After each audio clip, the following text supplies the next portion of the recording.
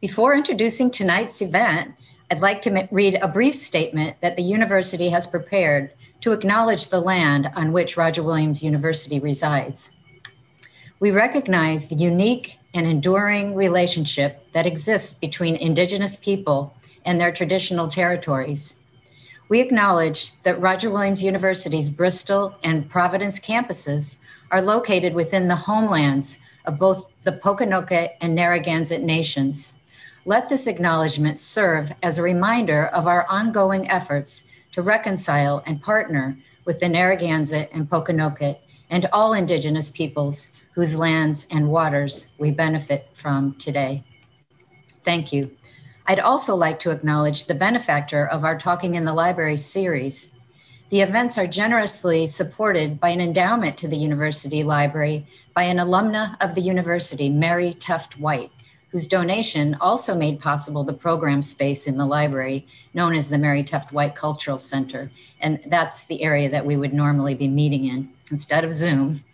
This evening, our library program director, Professor Adam Braver, has put together an exciting and timely program entitled Daughters of Dissidents, the Humanitarian Effects of the Uyghur Crisis. Many thanks to Adam for all his work on this. We are happy to feature two speakers, Johar Illham, whom we've been fortunate to host here at Roger Williams in the past. And for the first time, we'd like to welcome Akida Pulati. We are pleased to partner in presenting this program with the Scholars at Risk Network. In a moment, I will turn this over to their Director of Advocacy, Claire Robinson. But first, I'd just like to mention a few of the upcoming programs we are hosting this semester. As part of our Burst Memorial Program, which annually celebrates the anniversary of a great work of literature, we have selected Ernest Gaines' novel, The Autobiography of Miss Jane Pittman, for which we have prepared a virtual exhibit with facsimile materials from the Gaines Archive at the University of Louisiana, Lafayette. On March 15th, we will host a panel of scholars to discuss this book. And on March 22nd, we will feature American novelist Adam Hazlett as part of the University Library's Vermont Fellowship for Fiction and Creative Nonfiction. We'll be sending out information about these programs soon, and they will be posted also on the library website. So I do hope you'll be able to join us. And now, may I introduce Claire Robinson.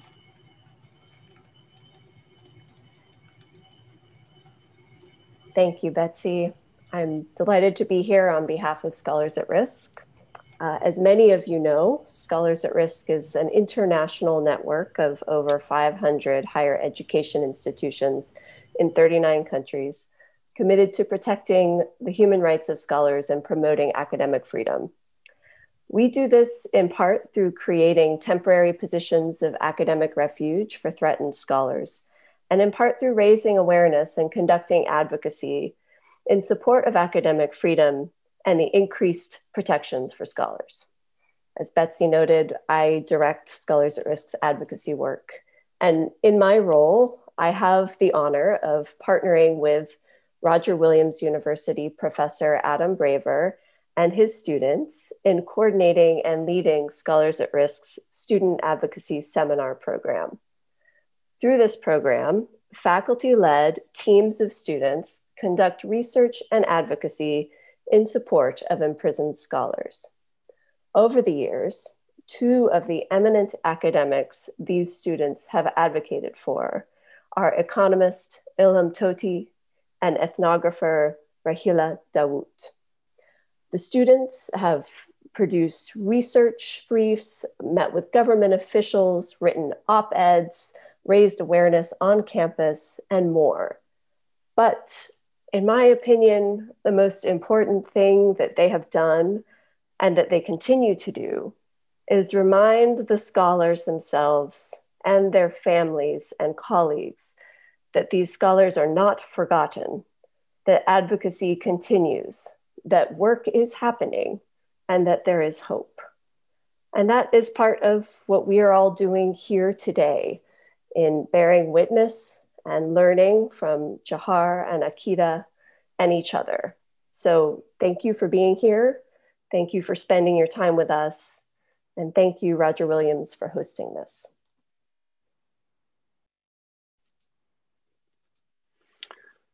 Thank you, Claire. I'm Adam Braver, and I'm going to get us going. I want to just start by saying that Johar Illham first visited our campus in 2015, following a connection forged by work done through the students in the advocacy seminars on behalf of her father, as well as through the work and personal connection that she and I shared over that time. At the time, her father, Illham Tohti, had been given an unprecedented life sentence by the Chinese authorities for his peaceful work as a moderate voice trying to create dialogue between Uyghurs and Han. Johar visited the campus again in 2019. By then, during those in-between 4 years, so much had changed. 2 years prior, in 2017, the so-called re-education camps had become a reality in the Uyghur region of China. And by then, scholars and intellectuals such as Rahila Dahoud, Akida's mother, were disappearing. Too soon, the story ballooned from being one of selectively targeted individuals into one of an attack on an entire culture. Well over 1 million, all individuals. And to help us understand the experience of what it means to witness this and to advocate for change and for their parents, we welcome Johar and Akida, daughters of Illham Tohti and Rahila Dahoud. I'm going to start off with a few questions for Johar and Akida, and then we'll open it up for questions in the Q&A section here. So I encourage everybody to type in questions. I'm sure the conversation will be more interesting with everybody than with just me and Johar and Akida, or at least just me. And we'll get going. We'll try to get to as many questions as we can. So the first thing I want to ask both of you is to just tell us about your parents a little bit. Tell us, who Johar, who your father was, Akida, who your mother was. Help us get to know them a little bit. Akida, would you like to start first? Sure. My mother, Rahila Dahoud, she born in an intellectual family. She was professors at Xinjiang universities. In 1998, she was one of the few Uyghur women to earn PhD degrees at Beijing Normal Universities. She is also visiting scholars at foreign institutions such as the Indiana University, University of Washington, University of California, Berkeley. The work she has done also received award from China Ministry of Cultures. After I said all about her work, you might imagine my mother as a workaholic or who devoted all of her time or energy to works, but it's more than that. She also except for her busy schedule, aside from her busy work, all of the accomplishment she achieved in her field, she is also a very responsible mother, daughter, and a wife. She also, except her busy work schedule, she never forgot to make a nutritious and delicious breakfast for me and my father. Every time when my grandparents and her mother-in-law or father-in-law had any health issue, she would take them to the hospital and took care of them all days. All of her friends, all of her colleagues, all of her students love my mother because she has such a wonderful personality. She is open-minded, accepted any differences, accepted any the cultural differences, and she is so helpful whenever her students or friends needed help. She would be there for them.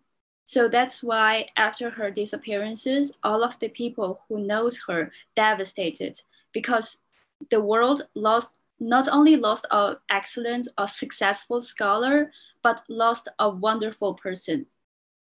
As a daughter perspectives, I grew up with my mother's, and as a daughter perspectives, I got many inspirations from my mother's. I witnessed how a how a person with such a busy work schedule can still enjoy life. I witness I witness I witness I witness how a persons with a certain cultural backgrounds can grow up with somebody that can be open-minded and accepted any culture from any different groups. When I was a child, I decided to become someone like my mother. So her loss is such a devastating thing for me, but also encourage me to become an activist and speak up for her. I would love to, right now, I just wanted to tell you who my mother is, and later on I can talk more about my mother's disappearances and why she was detained by the Chinese government. But I would love to give this opportunity to the Jawahar to introduce her father. Thank you, Akida. Hello, everyone. My name is Jawahar Illham. I am the daughter of jailed scholar Illham Tohti. Some of you may be familiar with this name. Some of you might not know. My father was a well-known economist in China. He was a professor at Minzu University in Beijing. Though an economist by training, but he was best known in China as an outspoken advocate for Uyghur rights and also peaceful coexistence between the Uyghur people and the majority Han Chinese. In around 2006, in order to for his way of promoting inter-ethnic understanding, he also co-founded the website UighurBiz.com. It was a platform that he wanted to provide for people to communicate with each other freely, since social media accounts like Twitter, Instagram, Facebook, and searching engines like Google are all banned in China. He wanted to create a free, non-blocked platform for people to be able to communicate with each other freely. And besides creating the website, he also constantly expresses opinions and his views on his social media accounts, his social media platforms, and with the journalists. And he published op-eds, articles, and regarding on the Uyghur and Han Chinese issues. He also, throughout his years of studies and researches, he realized that there are lots of socio-economical issues in the Uyghur region. And he would like to, my father is a fixer. When he sees a problem, can't help by trying to fix it. And therefore, he would reach out to government authorities and propose solutions, ideas on how the situation can be improved. But instead of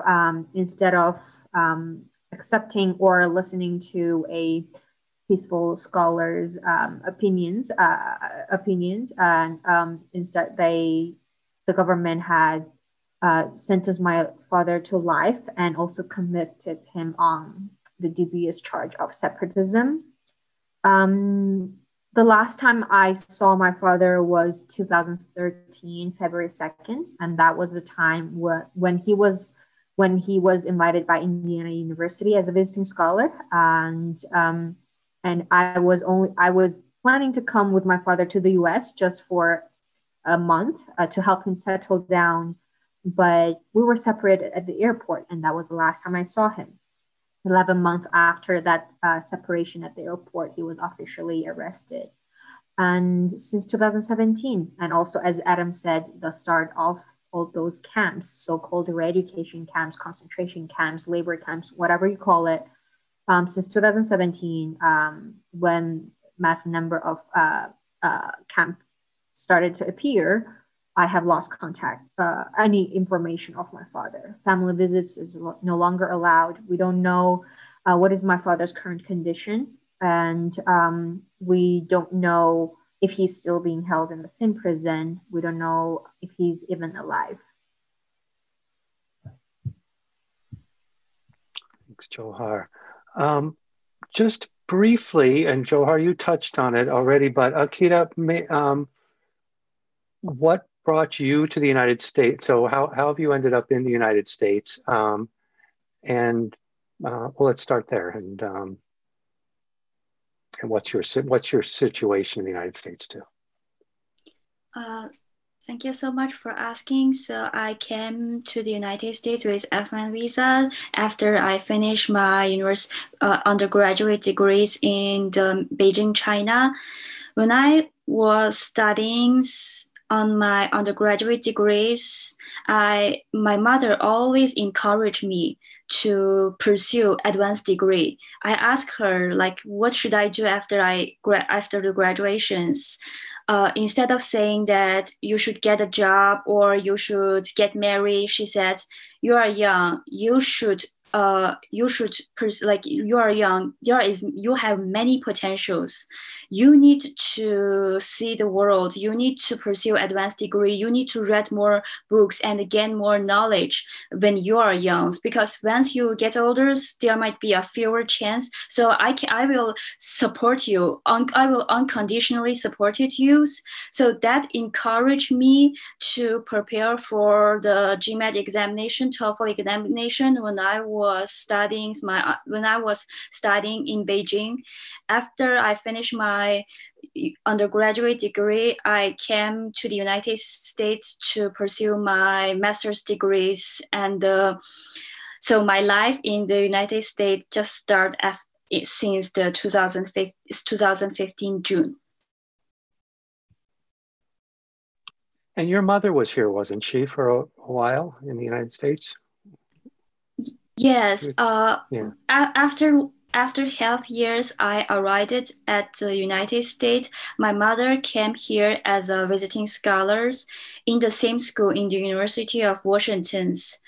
That 6 months is the last period of time I spent with my mother's. She could have transferred to a better school, but she just wanted to spend more time with me and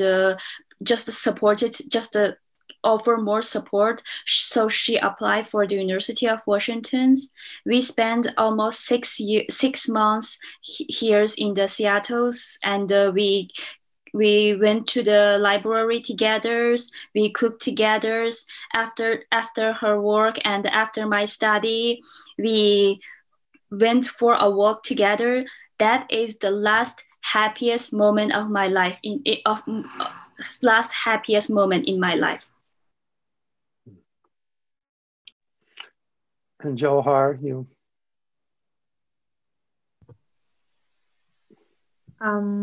As I mentioned earlier, briefly, that I wasn't planning to come to the United States at all. I didn't even speak English. In 2013, when my father was invited as a visiting scholar, I was already a freshman student in college. My major was Arabic, and never expected that.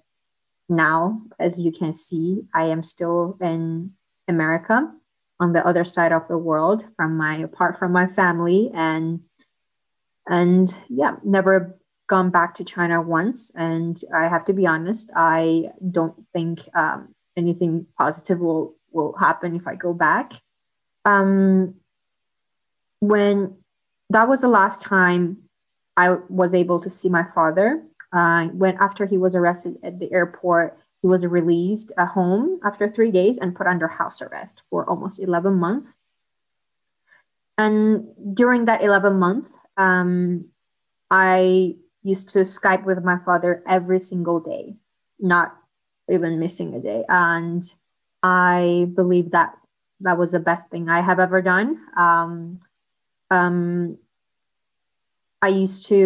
My father and I, we used to Skype at least 2 to 3 times a day just to check up on each other and see if each other are safe.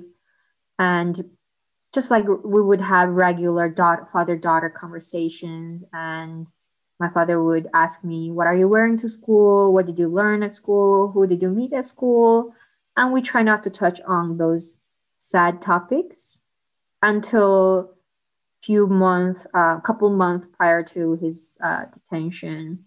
My father during one of our Skype call, he said, Daddy might something might happen to Daddy, and if I think it would be great if you create social media accounts, and Daddy have friends all over the world, all around the world.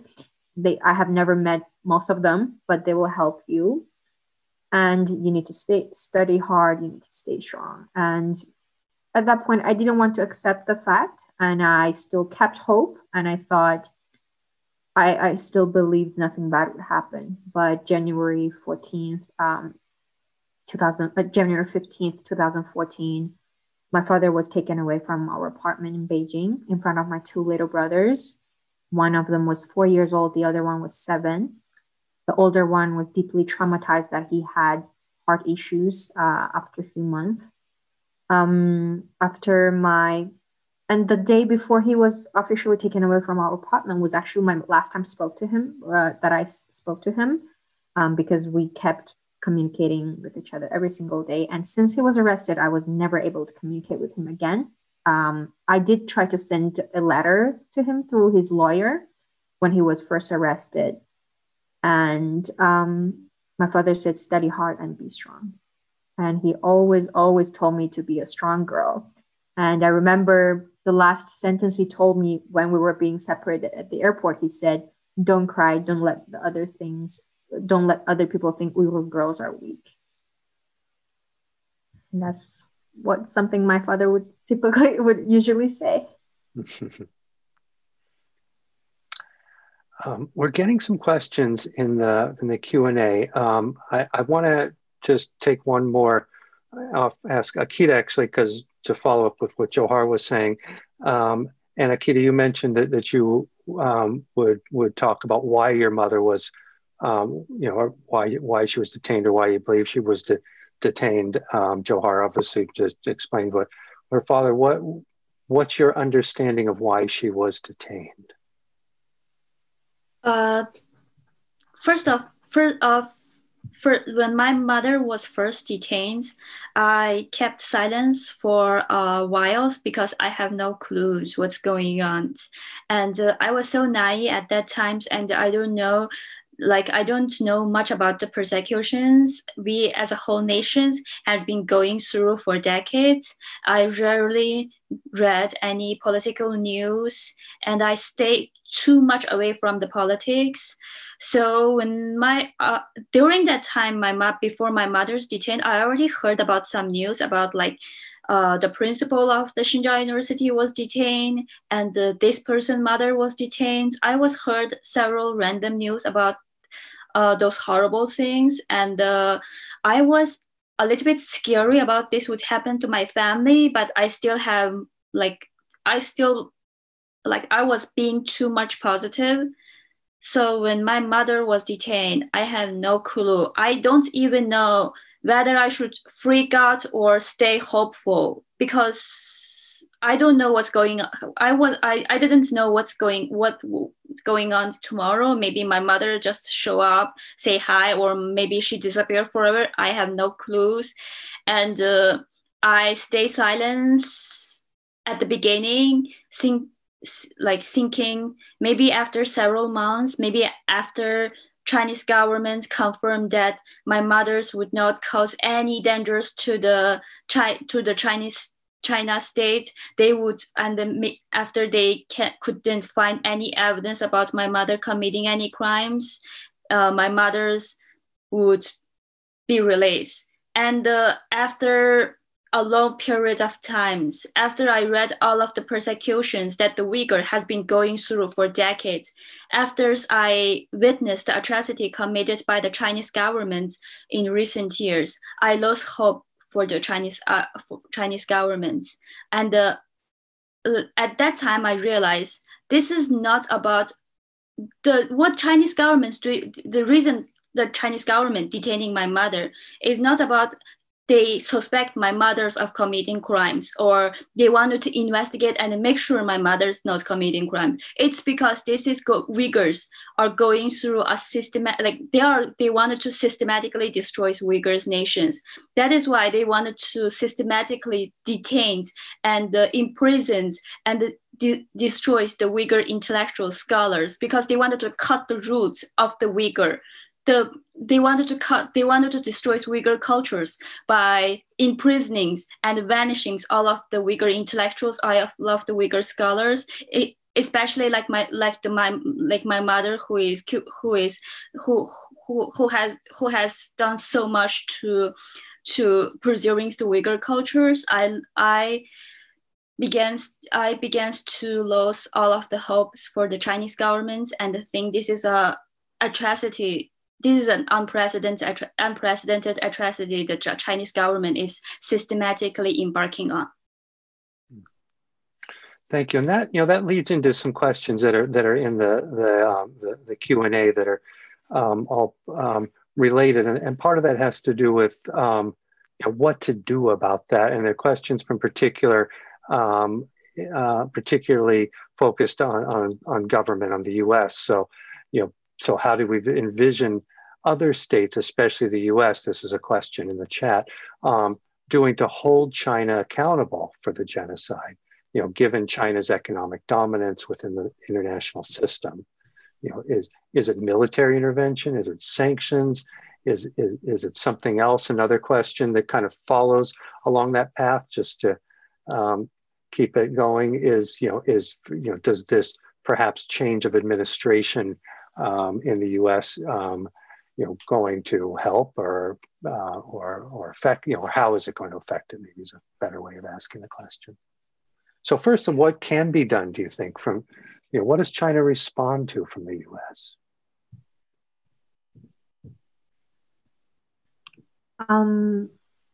I am not a policy expert. I do have a political science degree, undergrad degree, but just based on my personal experience for the past few years with my campaigning experiences, and I believe that with the current China, there is only one solution, which what people, I think it's an American saying,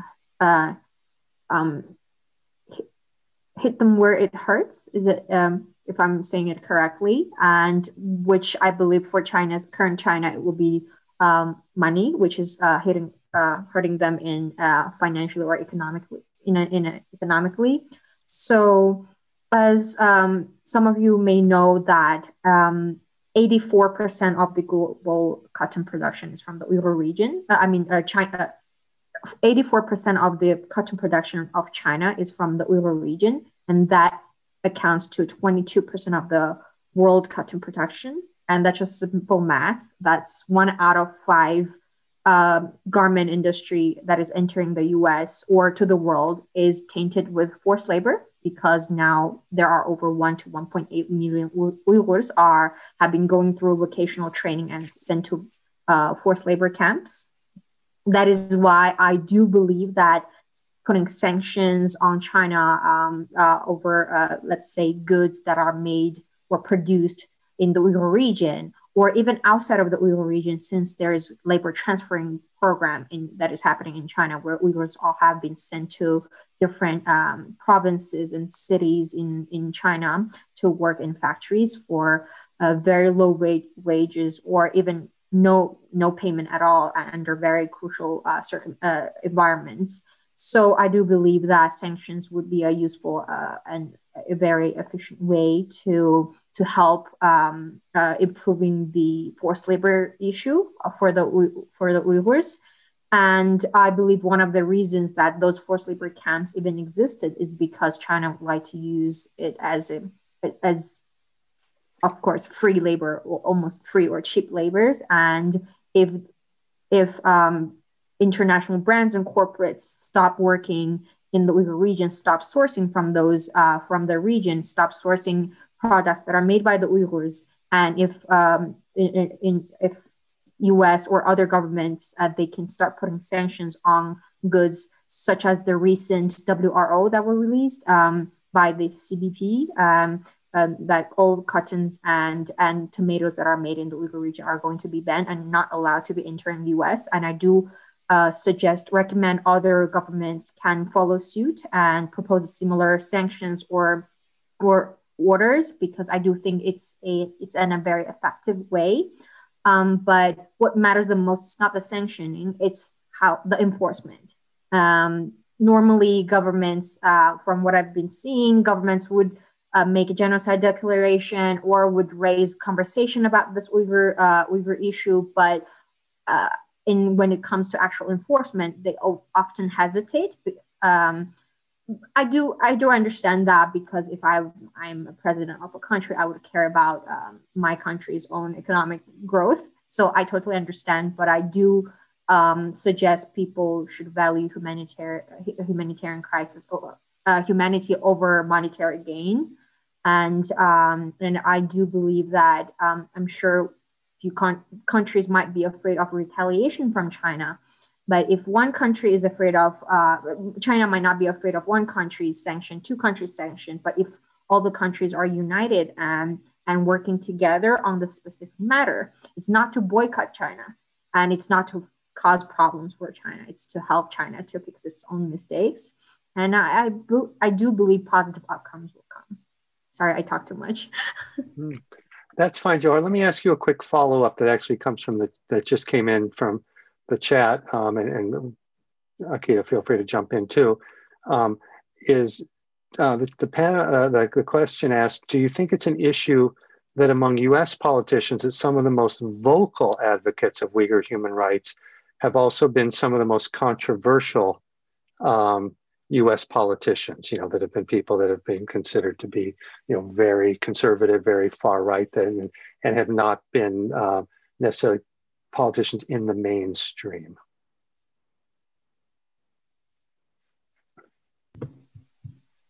Akida, would you like to answer this question? If you don't have I can't go ahead. I would just want, because I just talked a lot earlier. So I can follow up. You can do first.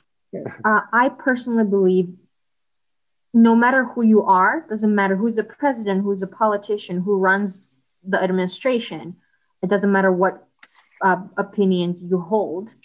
What's more important is the Uyghurs are still suffering, and this situation has not been fixed yet.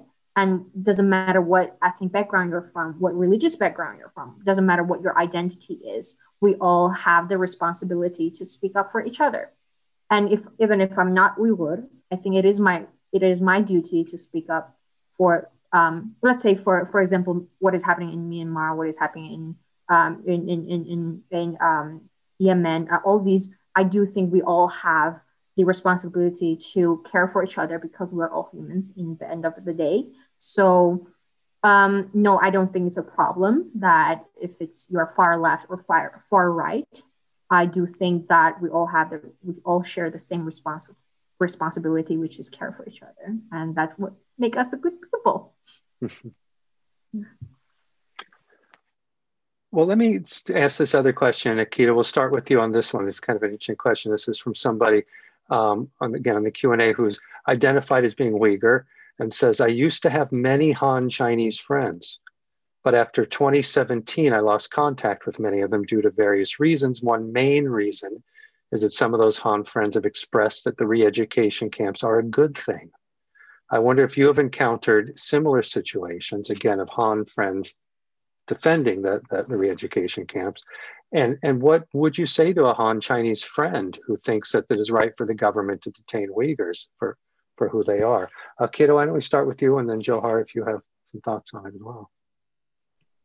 Yes, I would like to answer this question. So from my own experiences, I got several responses when it comes to these issues. When I talk about the re-education camps, about my mother's detained, so I become an activist. The first response is, it's like, oh, re-education camp. It's not existed. You are just making something up. How could there is still re-education camp in the world? This is something that is created by the Western media. This is the time I talked to a friend about my mother's might ended up in the re-education camps before my mother's news came out. So this is the first response I got. Another response I might got from the Han Chinese friends is they might already heard about re-education camp issues, but they might answers like, this is actually this is the only way that the government can maintain the stability of the Xinjiang regions, or this is like by like it's like the main point. They might not say directly, but the main point behind their response is by sacrificing small groups of peoples in the re-education camps, we can maintain a happy, successfully, mainly like we all know this is like mainly Han Chinese happy societies if we do that ways, and they might like my point is they might respond in a way that is be supportive of the Chinese government's approach, but not all the Chinese are like that. Some of my really good Chinese friends, when they heard about the news about the re-education camp, they're like, I am so sorry. I have no idea why our government done something like that. I wish the atrocity of I wish the suffering of Uyghurs ends soon. I wish that you can see your mothers, all the other Uyghurs can see their loved ones. So, so right now, so like for all the nations, all the ethnic groups, they have different people holding different opinions, but our job is to tell the truth.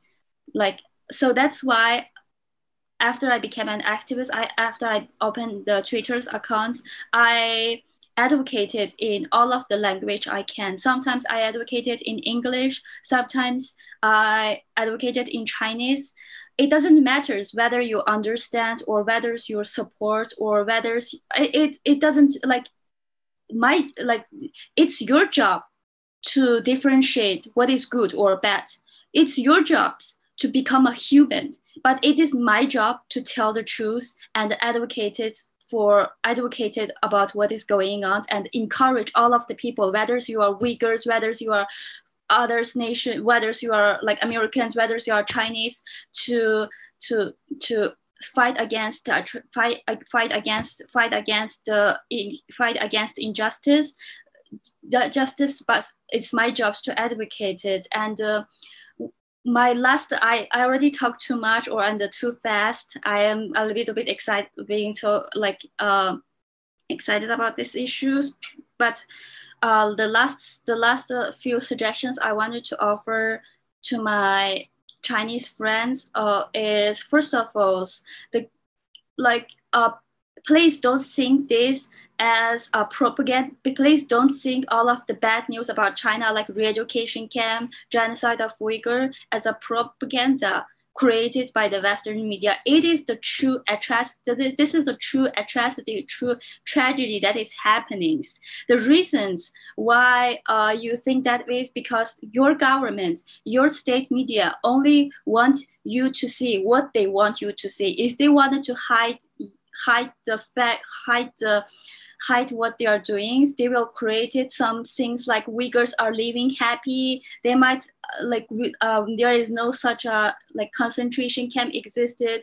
Whether Western media are like attracting us by creating this issue, it is not. Please do more research on that. Second, if you decided to choose to stand on justice and stand on justice, and please just support your Uyghur friends by, if you can't, maybe share the news, shares what's happening on the Uyghurs on your social medias. If you can, please just anonymously write letters to your local officials in your countries to inform them about the issues. And if you are afraid of doing those steps, because fearing of the retaliation from the Chinese governments, you can simply just offer a hug or supportive words to your Uyghur friends and tell your Han Chinese friends around you what's happening on Uyghurs, and maybe correct the bias that some Han Chinese have toward this issue.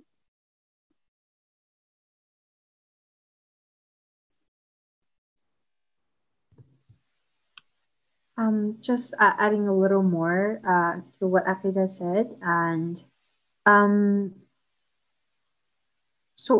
responding to the question directly, that the question was some people have expressed that re-education camp was a good thing.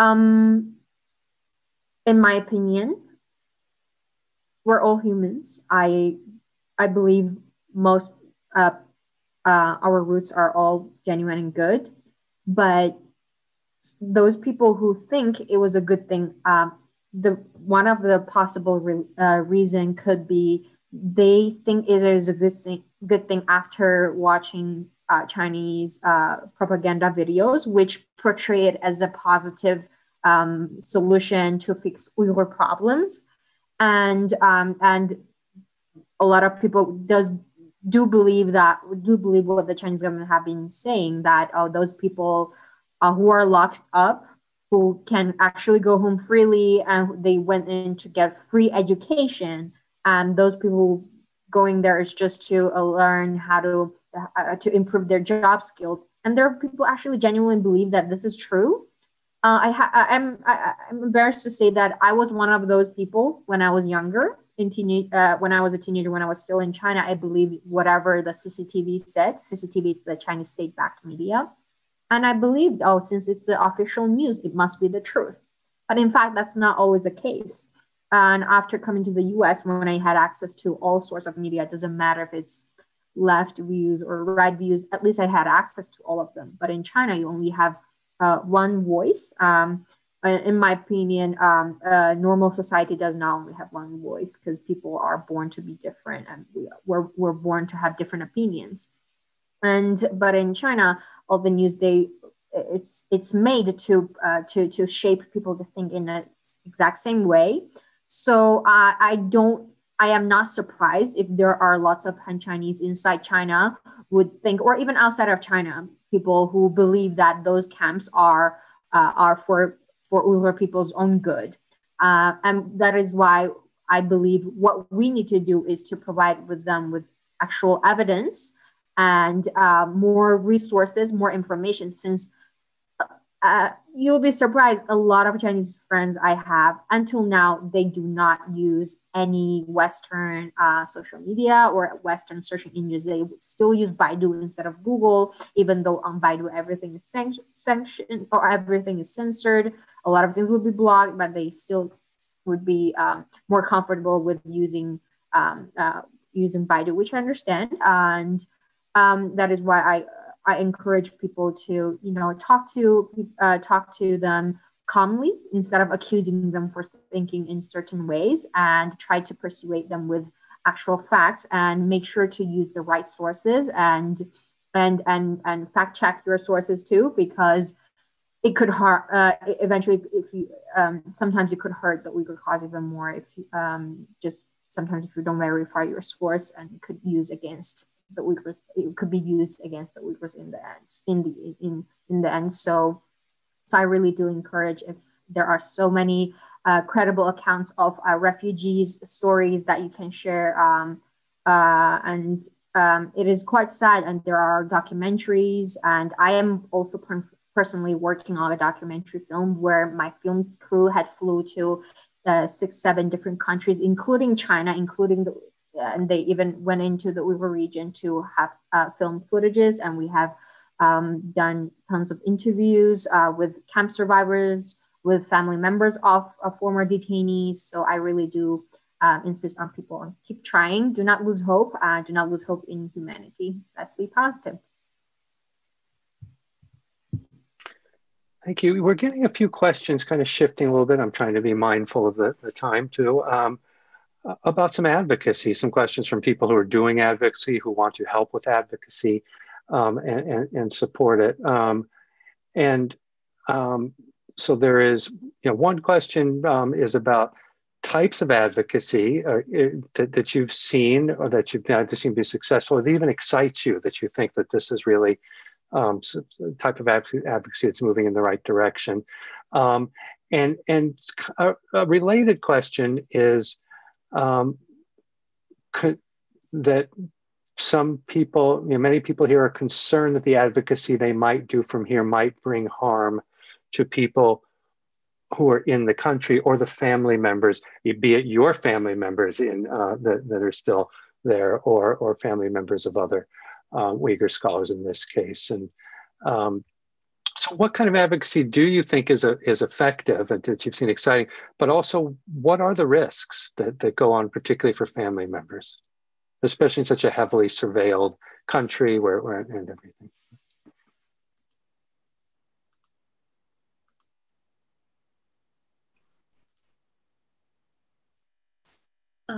So this question, I'm not sure if I understand these questions correctly or if I can make to the point, but I will try to answer that. So in terms of the advocacy, like first of all, let's talk about whether this advocacy would be harmful or non-harmful. When I first started my activisms, or when I first started to do something for my mothers, I care a little bit too much about whether these actions would be harmful or in the Chinese government's eye, and like I should be careful about that. I should be careful about this. So now what I'm careful is, am I doing the right thing? Am I doing something that a true human, a good humans will do? So instead of worrying about this advocacy will piss Chinese government off, I will just think about whether I'm doing a good things or not. So I will just speak out every truth I have. I will just attend every event that people can be educated, that I can raise more awareness on my mother issue, on my Uyghur issues. And so came to the point, my point right now is all of the advocacy that doesn't include any discriminations towards any ethnic groups, that is telling the truth, that is raising the awareness on the current issues, that is the advocacy that is worth doing.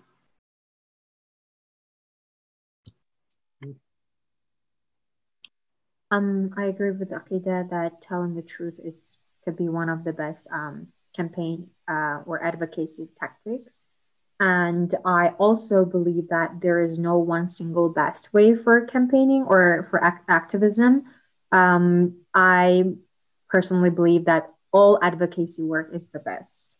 They're all are great, and you will never know in different cases. You will never know which activity that you did for activism could cause a change. And in fact, I think all these activities that you do together can pile up and make a change. It could happen today, it could happen tomorrow, it could happen in 10 years, but eventually you will see the change. It's just a matter of time. And what matters the most for me is the consistency. I do see people would speak up on this issue, but often after 2 weeks, after 3 weeks, after a year, people would give up because they don't see a positive change and they get disappointed or they move on to another issue. Not that I think another issue is less important. I personally believe that every humanitarian issue, it's very important. And it is that I do believe that we should, as I mentioned earlier, it's our responsibility to care for each other. It doesn't matter which ethnic background you're from, which religious group you're from, which gender group you're from. So what I suggest is consistency. People, they can constantly focusing on the issue that you care about, and constantly, doesn't matter which tactic, which way you choose, just continue and do not give up. And I forgot what was the second part of the question. It was about just the risk to people. Oh, yes. Still in China. That's actually one of my fear every single day. Until today, until at this moment, speaking with you right now, make me sometimes would have goosebumps or make me feel cold, because I am afraid, what if I said this? What if this thing that I said would cause this damage or that damage to my family? What happened? Will they take away my brother's rights to go to school because they did it with me before they tried to threaten my student status with my father? And will they do that to me? Will to my brothers? Will they take away my stepmom's job? Will they harm my other family relatives? Will they do this? Well, I'm in constant fear, but I have come this far. I didn't come this far just to come this far to stop. I will continue, and I am a very greedy person. I haven't seen a positive change yet. I am not going to stop until I get what I want. Yeah. So as a quick follow-up, and then I think there's a lot of questions, but just because of time, let me try to go with 2 more questions after this. But as part of this, you've also put yourselves at some risk with this as well. So now, obviously, there is, you both sort of indicated that you probably are not going to be going back to China, or able to go back to China safely in the near future. Anyhow, Akida, you talked a little bit about it, but feel free to jump in. Do you worry, at what point did you decide the risk, that I had no choice but to take this risk for yourself? When I first started, instead of thinking about me, I think more about like whether my actions would bring risk to my parents, or my whether it's like maybe my mother's would suffer more, or maybe my father's would be detained too. So that's why I speak out. That's also why I was silenced at the beginnings. So the reason why I started to speak out, and I think that's a good time, is the first is I lost the hope of the Chinese government to unconditionally release my mother's, and I also was afraid that is, if I don't speak up, if I just stay silent, and if my mother ended up perish, or just I don't want to put it this way, but if my mother's just die, or just have any serious problems in the concentration camp or prisons, wherever she is currently in, I would not forgive. I won't forgive myself forever. So that's why I decided to speak out. And I also think, since I am the only, in my family, I am the only family member that is currently living in a foreign country, in a foreign country, I had this responsibility to speak up for my mother.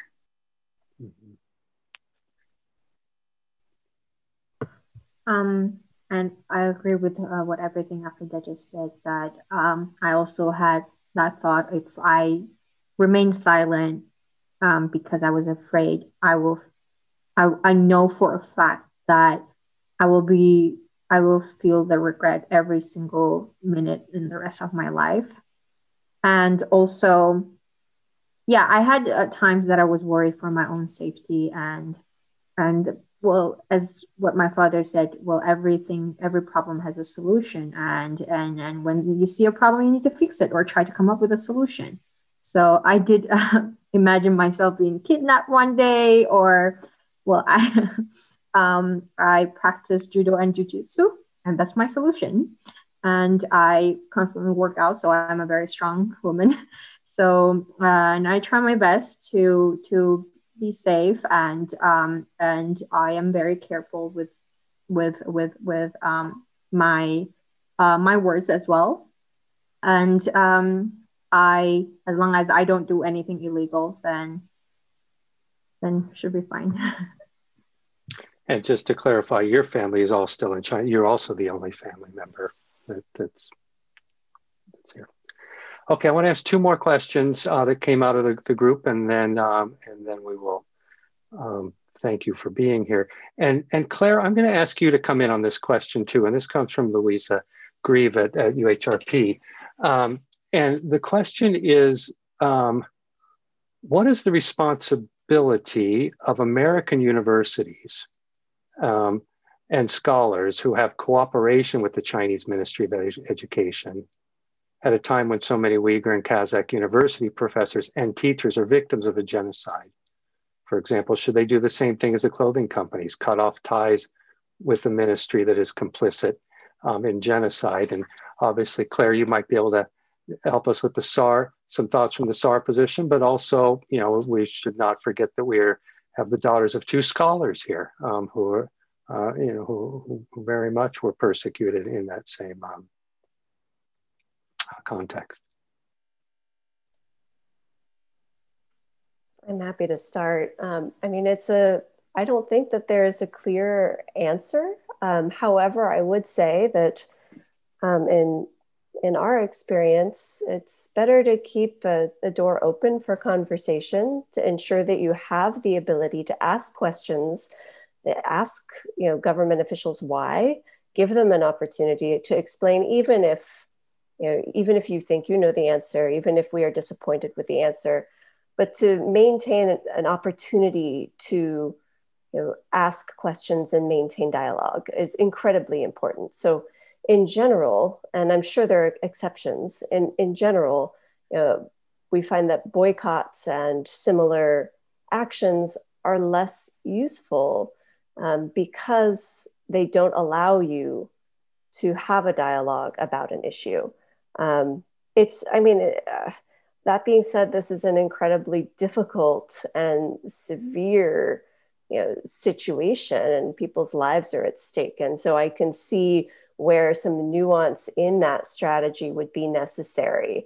However, I think those who do have, you know, relationships with government officials in China should, before choosing to cut any ties, ask them, why are you doing this? And please stop. And so using that relationship to your advantage is, where possible, incredibly important. But I would love to hear from Jahar and Akida as well on that question. I really agree with what Claire said, that first of all, I think the US education system is highly valued in China. That is why there's so many parents in China have been trying to send their kids to US to seek for higher education. And therefore, I think there's leverage there. And if you completely cut off and, let's say, boycott it, then you can't ask the Chinese government to do anything. That is why as Claire said, that then there won't be any room for discussion. And I think, my father, his key is always dialogue. He always promotes dialogue, and I do believe the value, the importance of dialogue. And I think completely cutting off any ties with China throughout the education system might do more harm than good. Yeah, that's just my personal perspective.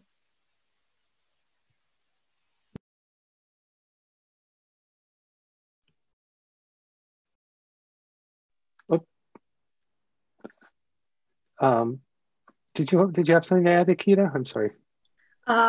Yes, I can add some for what the institutions, university can do. So one of the things, like I live near the University of Washington, and I really hope that the schools can host more like events about the Uyghur issues, and educated people on the campus, educated the officials in the schools about what is happening to Uyghurs. If this is happening, I will leave all of my works and just jump into the campus to be a speaker. But I didn't see this kind of activity going on in the campus, and I hope that the student associations in the campus can also host more event about the Uyghurs issue, like this crisis, and like educating, like take this responsibility. But I still didn't see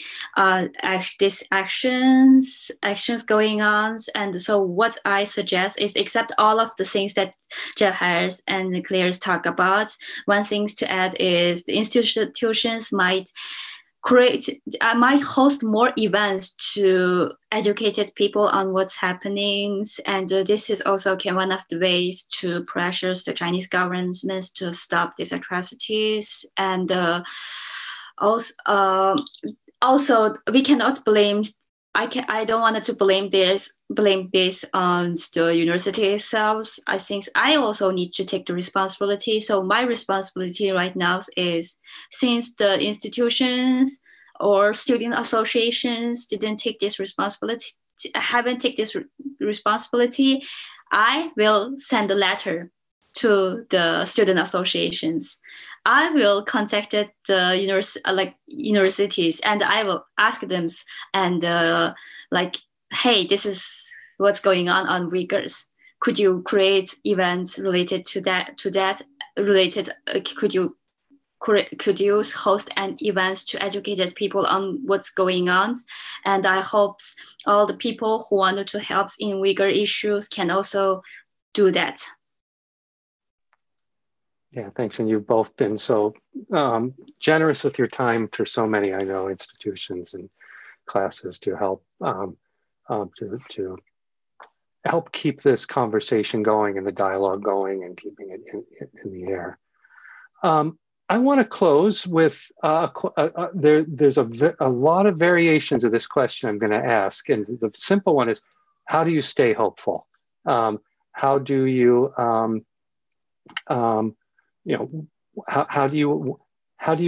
what do you hope for as an imagined world? How do you keep believing it will get there? I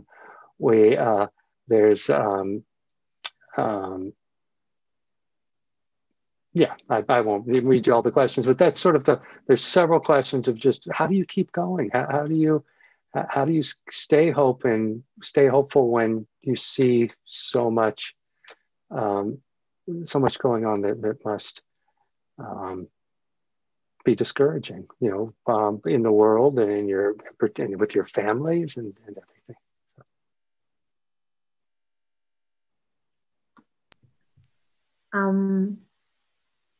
I'd like to answer it with a little humor, and I guess it runs in my blood. The positivity just runs in my blood. I got it from my father.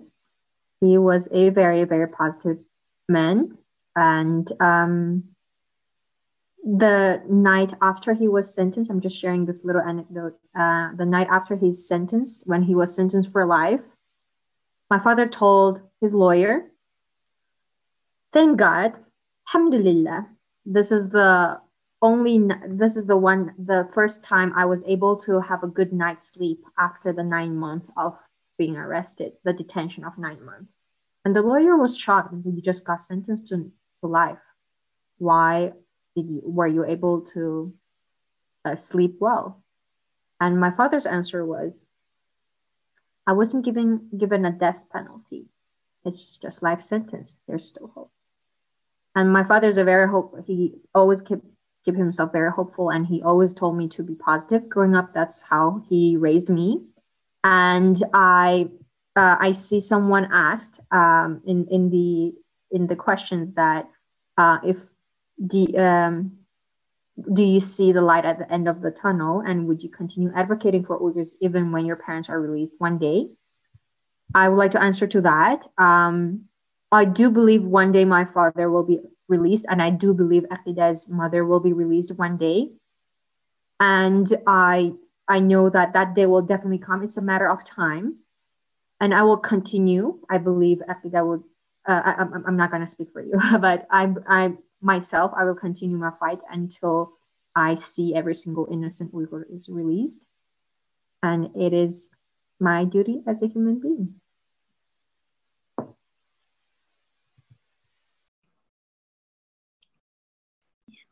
I guess this is my turn to speak out about this, and my answer is similar to Jahar. So first of all, why I stay positive is because I need energy to fulfill my responsibilities. Right now, it's like I have a big rock on my shoulders, and I need to carry this rock on my own. So if I don't stay positive and if I don't stay energetic, I won't finish enough activism for my family members. And this is what Chinese government wants. They want me to devastate it, lose all of the hopes, and stop doing what I am doing. That is why it's like, aside from my activism, I also do something funny to cheer myself up, like watching a cat's videos or doing anything I want. And the reasons I'm still hopeful to the humanity is everything have two sides. Like, we see the attack, we see the persecutions, we see some ignorance from peoples, but we also see some support, some encouraging words. And even some people, they are not Uyghurs, but they are dedicating their times. Like all of the panelists, all of the people who are attending these events, they wanted to devote their times to care for an ethnic groups who is currently going through such a horrible things. So I think I should focus my attention to those good peoples and believe in humanity. We believe in the humanity. Thank you. And, for the hope and positivity that you both bring to this is so important for all of the people who you're talking about that want to help and work who feel that it feels so impossible to some of us, and yet seeing your hope and your positivity and your belief in change, and the belief you'll see your parents, and the belief that I have that I will meet both of your parents, which I cannot wait to do, inspires people like me and all these other people that Akida mentioned to keep doing the work. I apologize for all the people we didn't get to questions to. We've been about an hour and 15 minutes now. So I think we're nearing the end, but I want to turn it back over to Betsy to close us out here. Claire, did you have any final remarks before I close us out? I just echo Adam, and mainly want to say thank you to everybody for your time, and especially to you, Jahar and Akida, and Betsy and Adam, but to Jahar and Akida most especially for sharing these insights and helping us all do what we can to support you and your father and your mother, and because we want to help, and I'm sure that the many students and partners on this call feel the same way. So please do let us know when there's an opportunity for action. And I just would like to add, Johar and Akida, you two are remarkable women, and just I'm so honored that you're here tonight, and you really lit the light of activism in me. And I think the word does need to be spread to a lot of people. I was talking to my family about it today, and they really knew very little. So I think we all, as much as we can, need to go out and talk about this issue. So I do hope we'll see you again soon, and you'll come back for another talking in the library. Johar's been here for a couple of them already. And to all of our participants, thank you so much for coming. And I hope you got as much out of this as we did. And please pay attention to the library website, where we'll have future events like this. Thank you so much, everybody.